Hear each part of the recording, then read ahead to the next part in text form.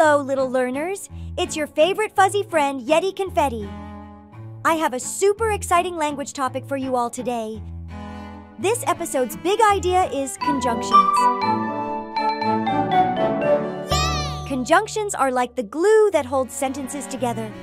They're words that help us connect different ideas and make our stories super duper exciting. And speaking of exciting stories, get ready to go on an adventure with our pals Emma and Timmy as they discover the power of conjunctions while exploring a magical weather-changing wand. Yeti, Yet! Hi, I'm Emma, and I'm here with my friend Timmy. Today we found something really special. It's a wand that can change the weather. Isn't that so cool, Timmy? Wow, that's awesome, Emma. But how do we talk about all the different kinds of weather we'll see? Well, Timmy, that's where conjunctions come in. Conjunctions are magical words that help us connect ideas together like and, but, and or. For example, we can use the word and to say, I wish it was windy and cold. See, it's now super windy and cold. Oh, I get it. What about this? Sunny or cloudy? Exactly, Timmy.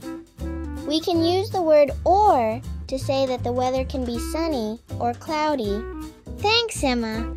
But I was thinking, how would we describe two weather conditions that don't seem likely to happen together? Is that even possible? Good question, Timmy. This is where we can use the conjunction but to help us out. I wish it was warm but rainy. Wow, I see. Conjunctions help us describe all kinds of different things. Exactly, Timmy. With conjunctions, we can connect so many ideas. Thanks for joining us on our amazing weather-changing conjunction adventure. See you next time.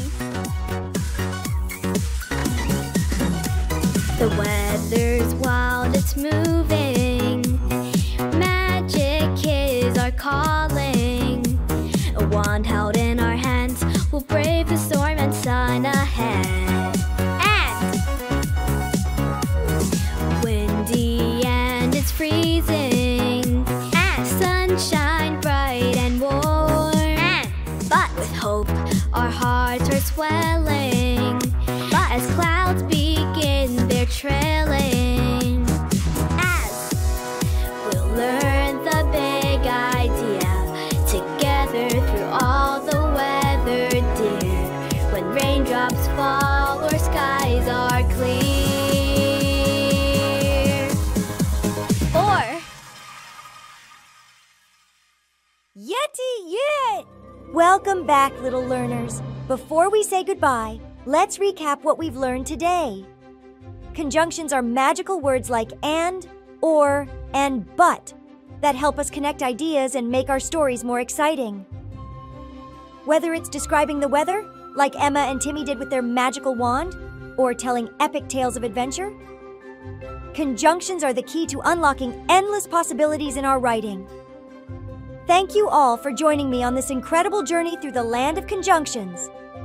Goodbye, little learners, and see you next time.